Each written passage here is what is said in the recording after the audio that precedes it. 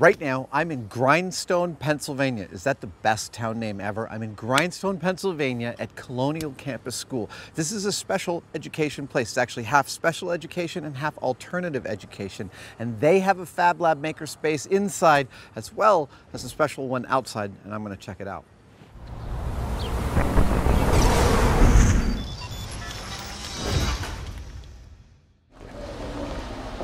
Oh. This is great. Wow. All right, so tell me about this space.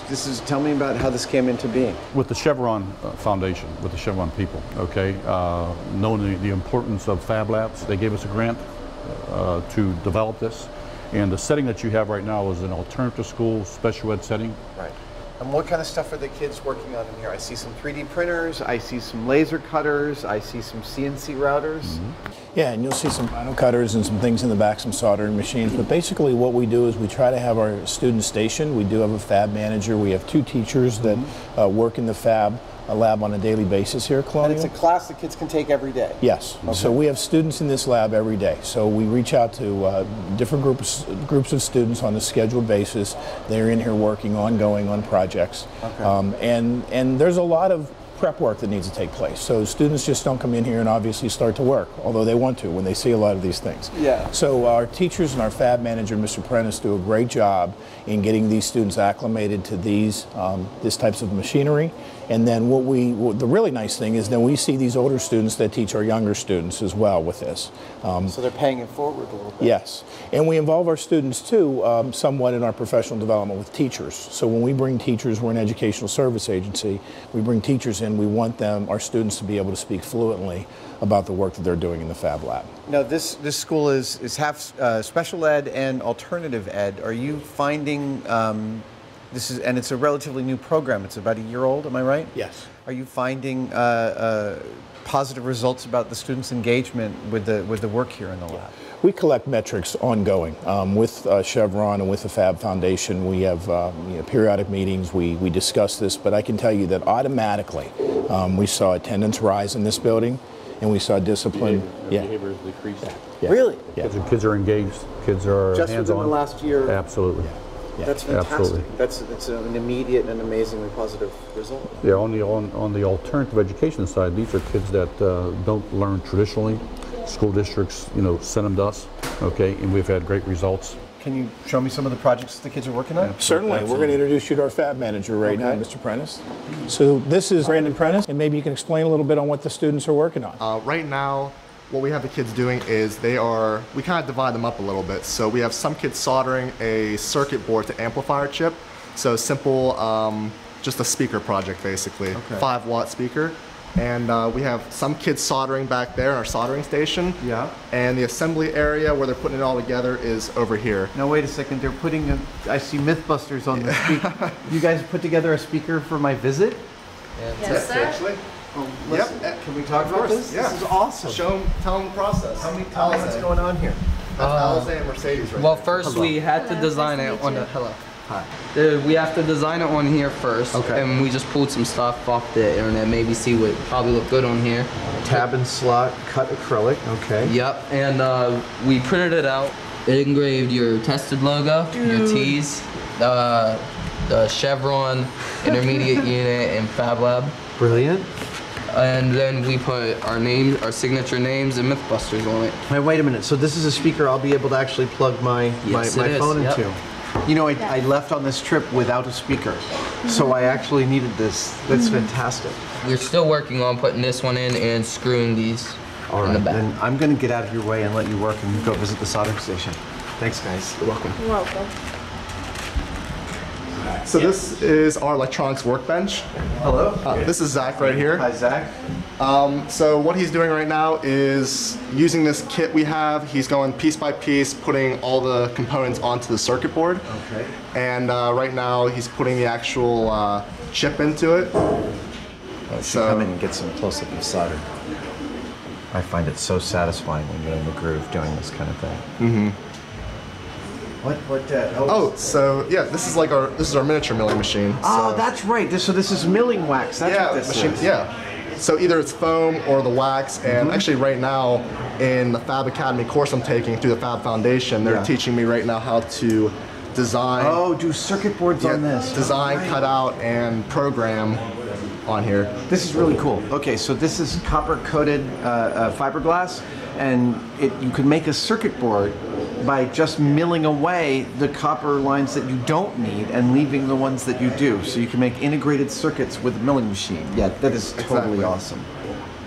Yeah, and all of our components, I mean, the Fab Foundation gave us any and everything we needed for all these different surface mounting pieces, and over in those bins over there. So are you doing, is this soldering that you're doing, or is it the baking? That's that's me being very patient. Dude! I know, it's I went cross-eyed a little bit at first doing that. Yeah, I can imagine.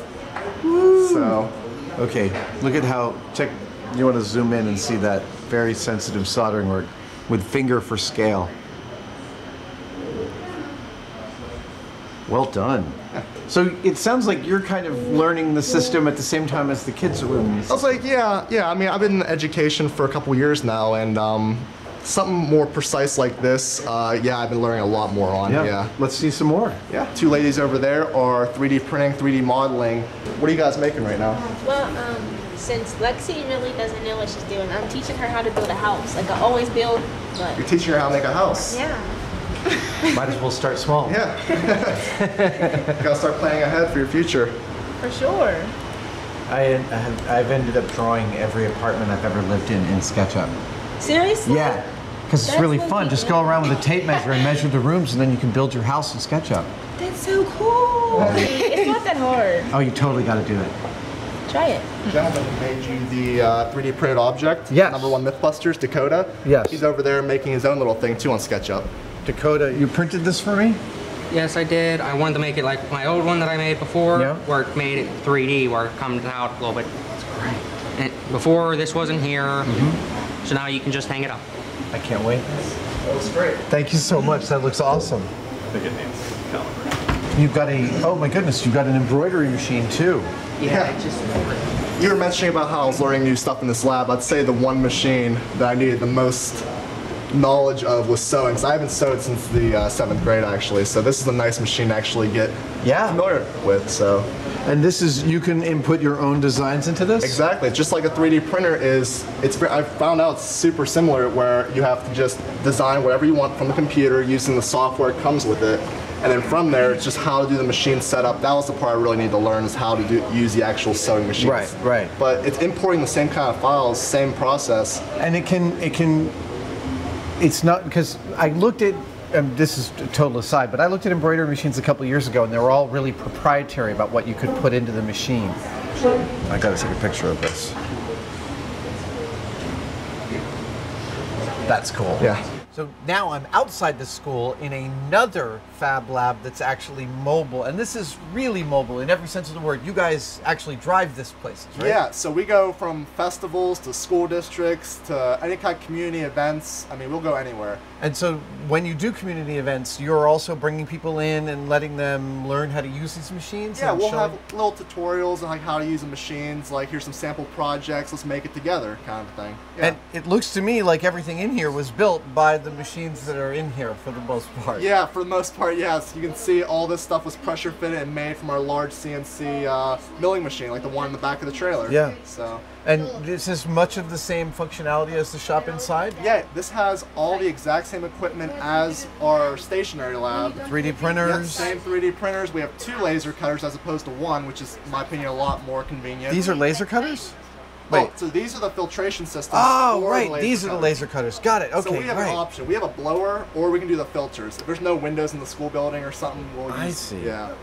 So you have 2 laser cutters, and then I see a vinyl cutter, and back there I see a smaller shop bot. Yeah, 2 foot by 4 foot cutting area rather than a 4 foot by 8 foot like you saw in the other lab. But it's all the functionality. They're just a little bit smaller. Yep, and we have 18 laptops that come in those totes, and these laptops are plug and go. All the drivers for every machine are on just ready to go for you. And as I introduced these 2 students from inside, Connor and Thomas, they were making the LED night lights. So they were finishing up, and we were going to cut this scrap piece of acrylic on the laser cutter. And at the same time, I told them they can make some vinyl stickers. So using the same software, Corel Draw, they are making a customized vinyl sticker to be printed off. It's very, very cool. Don, that is amazing. Well, I'm glad you think so, Adam. We were really proud of it, believe me. I love the fact that you're taking what you've learned inside and actually taking it not only outside, but taking it everywhere and bringing it to other schools and districts and people. Believe it or not, this is our most common initiative here, most popular initiative at IU1. And every day that we see this Fab Lab sitting in our parking lot is a day that I get really upset. And we all get upset because it's not being used by students, so we get it everywhere we can. That's and you saw the inside, and I'd really like to show you the outside because there's really a story behind this. Okay. So when we got this from the gracious efforts of Chevron, it was just a white trailer. Yeah. And so now when you look at this and the color to it and all of the bells and whistles, these patterns were designed by our students here at IU1. So we operate 4 campus schools, 4 sides of the lab. We had a contest. We had students that had really, really worked hard. And so they came up with this. So the Dream It, Design It, Make It, I'd really like to take credit for that, but that was through our students and through their efforts. We do have a person who kind of helped them along the way in terms of the color schemes, but this was totally student-centered. When you think about makerspaces and you hear about people 3D printing stuff, you think it's on a small scale. And what you guys are showing with the murals you've got and the sides of these is that it's architectural. You can make spaces the kids inhabit, and that's a much bigger deal than something small that you make with your hands. It's part of their everyday environment. It really is, and I'll tell you, the one thing that we're doing right now is we're just have a push to just show up in places. So just different businesses, different fairs, different community events, light up nights coming up soon for a lot of communities. So what our mission here is with the lab. It's like the old bookmobiles. If you remember those years ago, when we were excited as kids to go to the bookmobiles, we just want to show up in a community, and we want kids and families to be excited and get that exposure so that they're doing this, and they've really received it well. And then you've got things where other schools get interested in having the same thing, and you have a playbook you can share with them and talk to them about how to put that into their curriculum? We do, and I'll tell you, we've had some districts, what we found out is some districts are really ahead of the curve. It's really helped us in learning what districts are doing, so it's a really complementary approach within our 25 districts because they're all over the place. Some districts are leading the charge, others are just starting out, some are in the middle, but regardless, when we leave a district, we've left an impact. We'd like to think we've left an impact on that district, and they've certainly left an impact on us and have really taught us how to do our jobs better. It's really paid off in many ways. You know, a lot of the things that people talk about as difficulties in education can be summed up by institutional inertia. It's not that people are trying to stand in the way of things, but institutions have their ways of doing things. And this is a brand new way of doing things. Do you guys, what would you say to a school superintendent or a principal who doesn't know about this and doesn't understand its value? What is your elevator pitch of why they need it in their space? I would say that education has really, really reformed itself, particularly across our country. And so when we look at this, when we look at the research that's out there, we have, and just in this area alone, we have thousands of jobs that are unfilled right now because we're not preparing our students for the future. And so when we look at this, our emphasis is that we need to get these students working. College isn't for everyone. It's great, and some students want to go there, but college isn't for everyone. We've seen increases in our trade schools, apprenticeship programs, working with different businesses. So if I'm a superintendent or if I'm a district leader, I'm going to want my students to get their hands on this. And the one thing about this learning is it can't be institutionalized. It's just you can't have someone who's just one person who's leading those forces. It's not a one-size-fits-all solution. It is not, and we learn in many ways. If you talk to anyone here at our school, we talk about this often. We learn a lot from our kids. Our kids come back to us, and that's a really cool thing as a district. And you're making it obvious to the kids that you're learning from them. Absolutely. There's nothing more empowering than that. No, and they teach teachers, so they're teaching us, they're teaching adults, and that really shows a sense of worth, particularly with these students that are coming in that have had some problems along the way and some baggage. So kids are coming in, they're getting their self-esteem back on track again, and it's just all meshing with them. So we'd like to think they left a lot better than when they came. Don, thank you so much. It's very inspirational what you guys have done. Thank you so much.